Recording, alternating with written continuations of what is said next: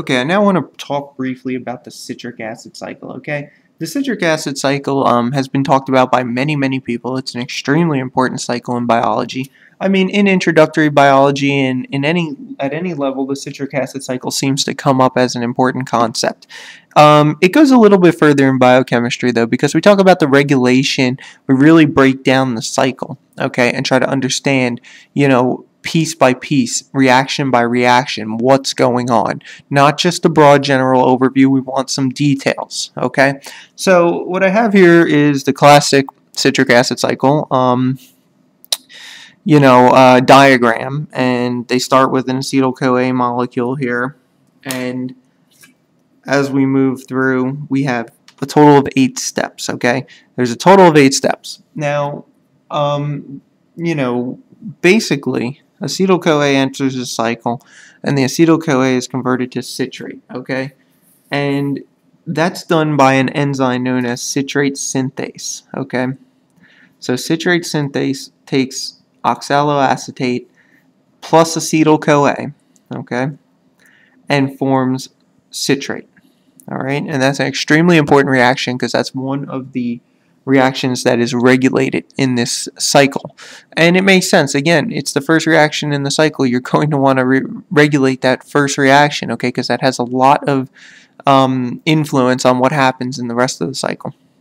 So, okay, oxaloacetate plus citrate plus acetyl-CoA gives us citrate, okay, and that's catalyzed by an enzyme known as citrate synthase, okay. Now, in the second step here, the citrate is converted by an isomerization, okay? So essentially this is an isomerization reaction where citrate becomes isocitrate, all right?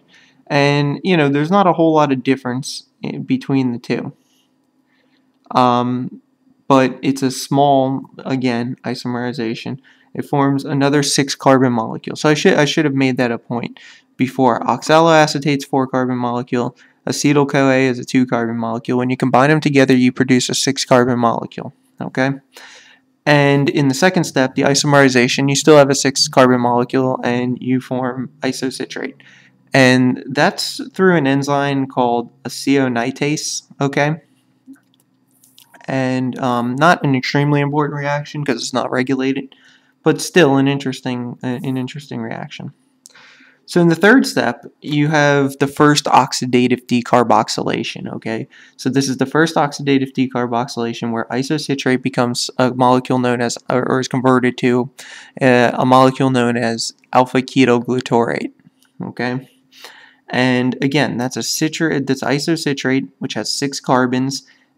NAD plus is converted to NADH, so it is reduced. So NAD plus is reduced to NADH, and isocitrate is oxidized to form alpha-ketoglutarate, okay?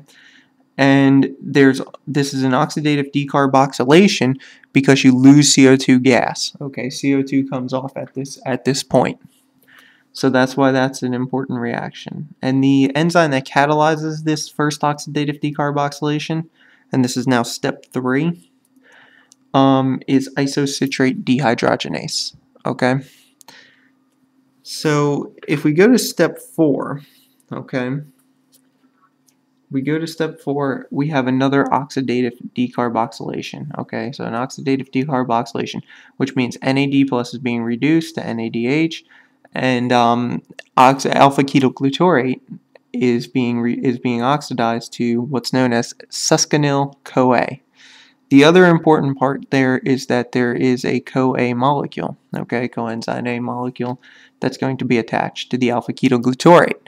Now, the alpha-ketoglutarate is a 5-carbon molecule, and it makes sense because in the last step we lost CO2, okay, so we lost a single carbon. Now we're going through another oxidative decarboxylation where we're losing a CO2 molecule from alpha-ketoglutarate. So you might have guessed that now we have a 4-carbon molecule, okay, and it's known as succinyl-CoA, and we also produce NADH, H+, and CO2. And in the next step, step 5, we have formation of succinate and GTP.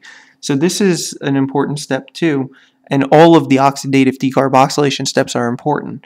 But this one's important also because we produce GTP, okay? And GTP can be easily converted by another enzyme to ATP. So essentially, producing GTP is no different than producing ATP. It's a high energy molecule that can be used for energy purposes in the cell. And anyway, so we have Acetyl-CoA, we have GDP, okay, plus inorganic phosphate. And when we add that together, we wind up with succinate, which is, again, a 4-carbon molecule, 1 GTP molecule, and 1 CoA molecule, okay? And the enzyme that catalyzes this reaction is called succinyl-CoA synthase, okay? Succinyl-CoA synthase. And finally, we move into step 6 here, which is the formation of fumarate and FADH2. So again, another important reaction because we're producing FADH2. These reduced, what are known as reduced electron acceptors, NADH and FADH2, are extremely important for oxidative phosphorylation, okay?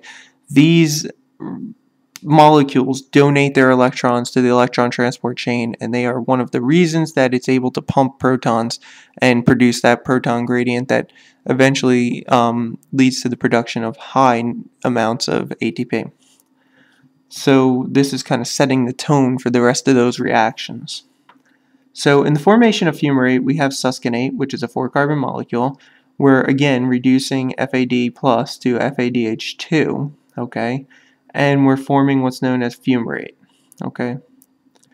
Which still has 4 carbons. And that's through an enzyme known as succinate dehydrogenase, okay? And step 7 in the process, we're going to convert fumarate to malate, okay? And that's a hydration, because what you're going to do is you're going to add water, okay? So you're going to add water across a double bond, and you're going to hydrate it, okay? Essentially, you're going to add 2 hydrogen molecules. And fumarate is going to be converted into malate. And the enzyme for that is called fumarase that catalyzes that particular reaction. And in the final step, okay, step 8, we have another oxidative decarboxylation, okay? Malate, again, a 4-carbon molecule plus NAD+, is converted to oxaloacetate, okay? So it winds up at the same place that it began, which is an interesting fact here, which is why some people say that the citric acid cycle acts as a catalyst, essentially. I mean, you wind up producing the same molecule at the end, the oxaloacetate, plus NADH, of course, because NAD+ is being reduced. And that's catalyzed by a enzyme called malate dehydrogenase. All right. So those are the main reactions. That's a walkthrough of what they are. The pictures do some justice to it, but they don't really do justice to the details. I didn't do justice to the details either, but I do have my notes here, so I could show them, and I think I will at the end. The next thing I want to just talk about here is the net results of this cycle, okay? And the net result is of one turn of the citric acid cycle is 3 NADHs, 1 FADH2, 1 GTP, and 2 molecules of CO2, okay? So that's important, okay? So that's important. I actually made a brief mistake now that I'm thinking about it. I should have said it's an oxidative reaction, but the final step, but it's not an oxidative decarboxylation, so please excuse me for saying that. I just got caught up in the oxidative decarboxylation. But regardless, it's not. But you will produce, as a net result, 3 NADH, 1 FADH2, 1 GTP, and 2 molecules of CO2. And if you think about it, glucose is a 6-carbon molecule. So if I were to put 2 pyruvate molecules, 2 3-carbon pyruvate molecules, and convert 2 of those to acetyl-CoA, 1 glucose molecule actually produces double. So it produces 6 NADHs, 2 FADH2s, 2 GTPs, and again, 4 CO2s. So everything would be doubled. And you should also recall, this is not in this particular model, but it is an extremely important set of reactions. And that is that there's a step before this that converts pyruvate to acetyl-CoA. and it's catalyzed by what's known as pyruvate dehydrogenase complex, and this complex is a group of enzymes essentially that eventually produce acetyl-CoA from pyruvate. And this is another oxidative decarboxylation, so it produces CO2 and NADH. So that might have been where I was getting a little silly before. But again, very important process.